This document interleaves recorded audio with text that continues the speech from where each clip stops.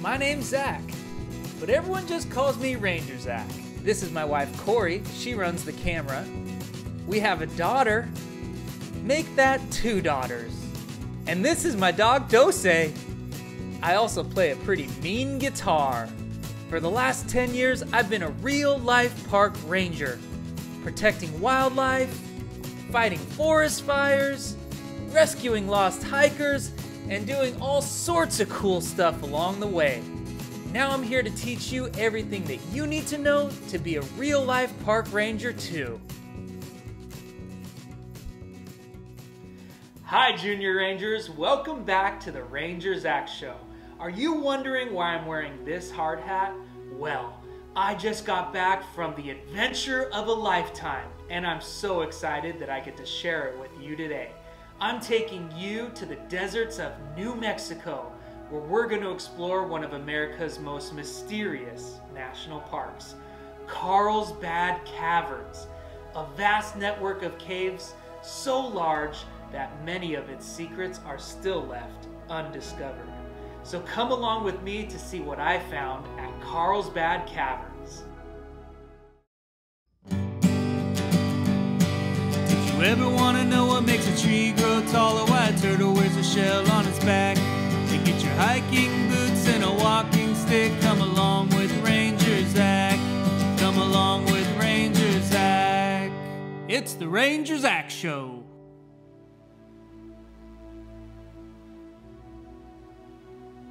Okay, Junior Rangers, we're almost at the bottom, 700 feet down, Carlsbad Caverns. Here we go. Cave.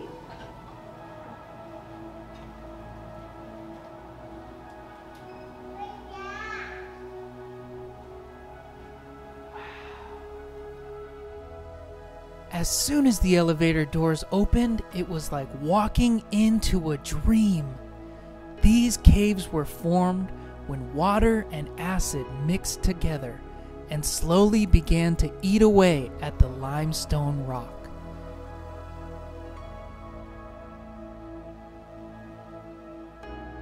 There are 120 caves that can be found throughout the park, but this number will continue to grow as new caves are explored and discovered. Maybe someday you'll be the first to discover a cave of your own, and if you do, you get to name it. What would you name your very own cave?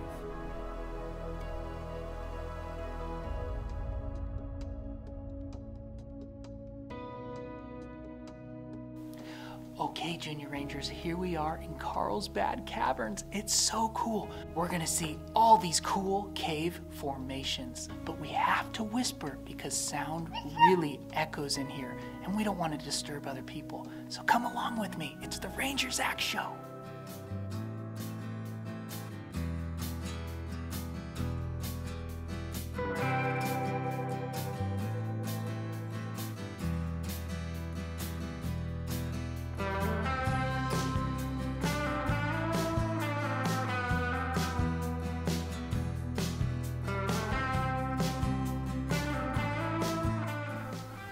Rangers, look at this. It's huge. This is the big room, and I can tell why they named it the big room. It's huge.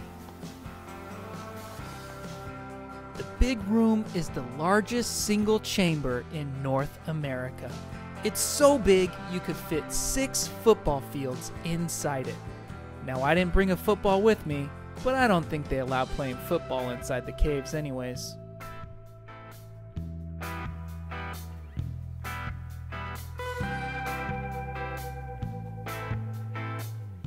What an adventure we're on today. Deep inside Carlsbad Caverns, checking out caves. How cool.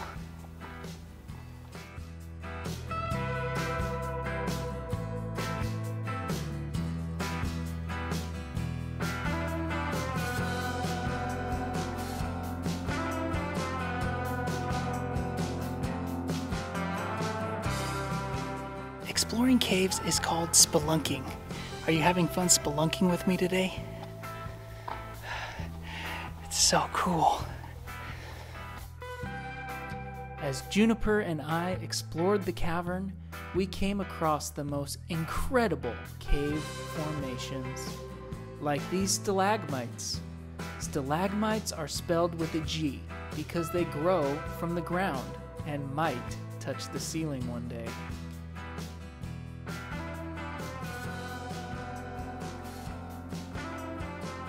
And these stalactites, spelled with a C because they hang from the ceiling, and they have to hold on tight.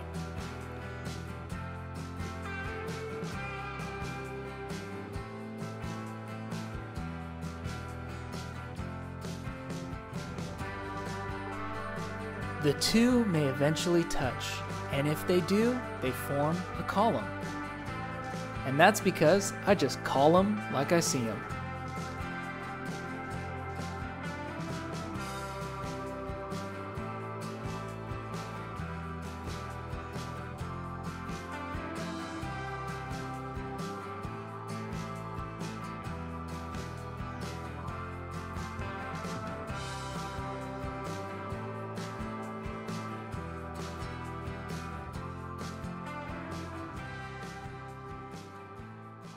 No matter how large a stalagmite or stalactite becomes, it could take thousands of years to grow just 1 inch, and it all starts with a single drop of water. As water drips down these caverns, they leave behind tiny bits of minerals. These minerals continually build on top of one another, creating these fantastic formations that we can see today.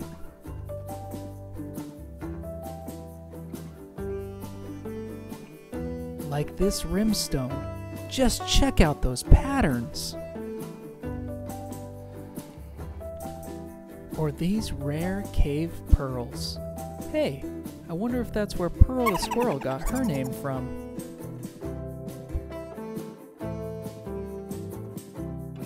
Here's some flower stone that we found. Doesn't it look like some kind of teeth?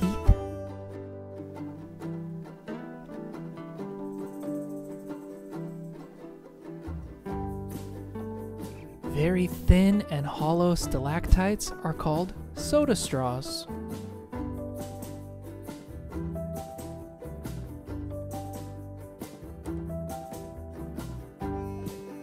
Hey Junior Rangers, what do you think this rock formation looks like?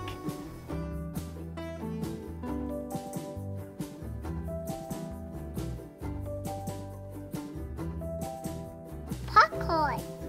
Popcorn, that's exactly right, and that's what it's called. Popcorn.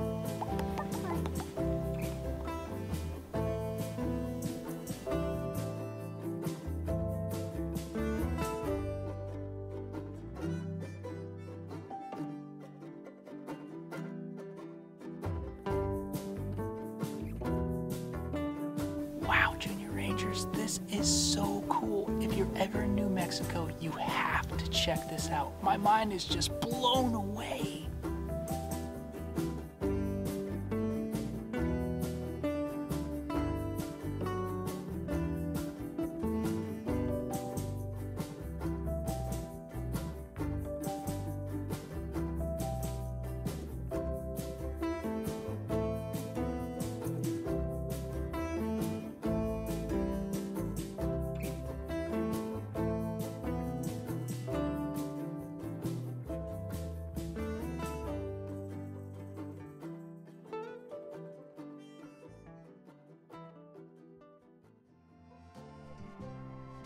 After 2 hours of spelunking, I thought I might take this ladder to go explore even deeper. But Juniper was looking pretty tired by then, so I decided to take her back up to the surface.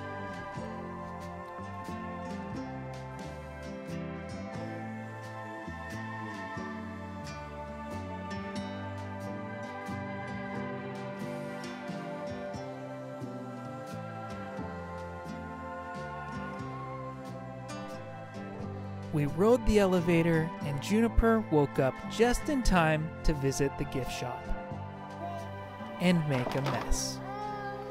We said goodbye to Carlsbad Caverns and headed back home to the ranger station. Welcome home, Junior Rangers. That was some adventure we went on together. One of my favorite ways to document my travels to America's national parks is to collect stamps from each park I visit and put them in my park's passport. You can pick one of these up at any national park gift shop to start your collection of memories. For today's trip, I picked up 2 stamps, one for me and one for you. Let's put them in my passport together.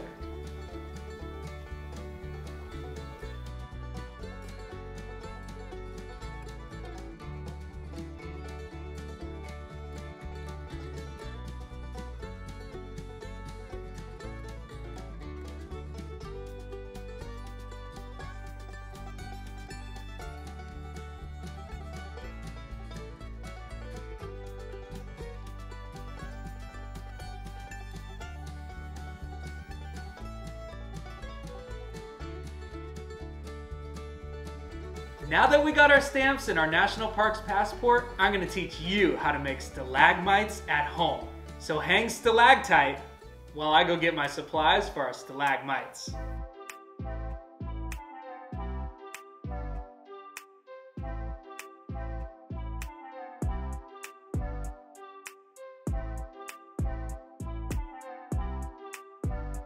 Okay, Junior Rangers, I'm going to teach you how to make stalagmites at home. Remember, stalagmites are spelled with a G because they grow from the ground and they might touch the ceiling. For this experiment, all you need is some sand. I have some colored sand that I got from a hobby store, some water, and a workstation. Today, I'm just using a piece of cardboard. To get started, put a light layer of sand down on your workstation. Next, what you want to do is mix your sand with some water so it's nice and wet. I'm going to start with this green color.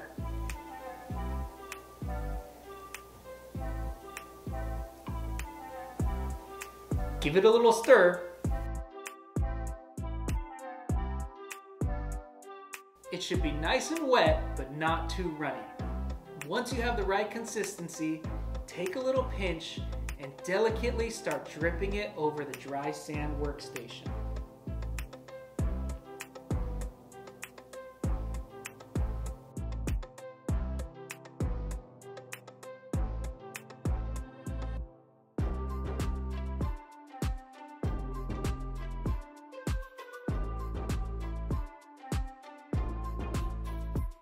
Does this remind you of the cave popcorn that we saw deep in the caverns? Let's try a different color now. How about some orange sand to go with our green sand? Don't forget to add the water.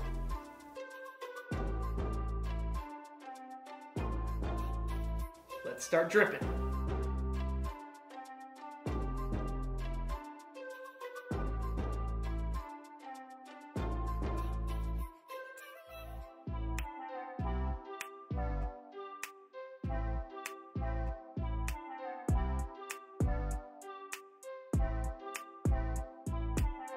Once you get the hang of it, you can make a whole garden of stalagmites. Let's try it out.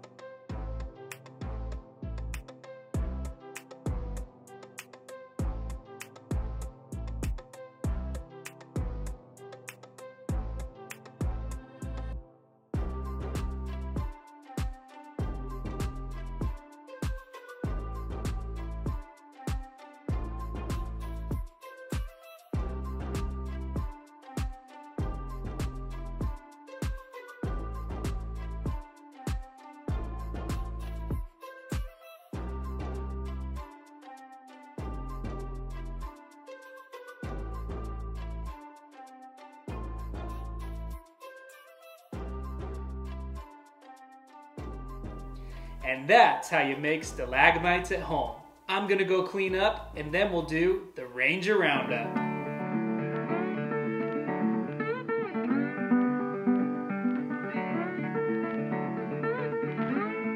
Today's Ranger Roundup question was submitted by Finn from California. Hi, Ranger Zak. How do carnivorous plants eat their prey?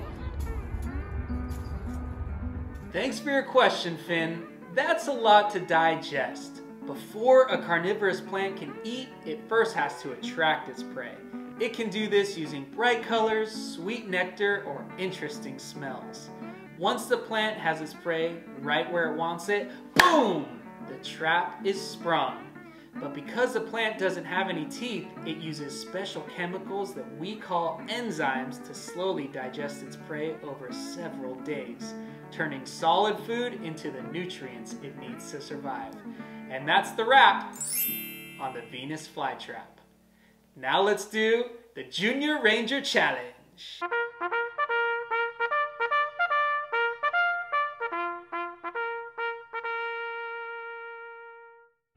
This week's Junior Ranger Challenge is to go visit Carlsbad Caverns in New Mexico.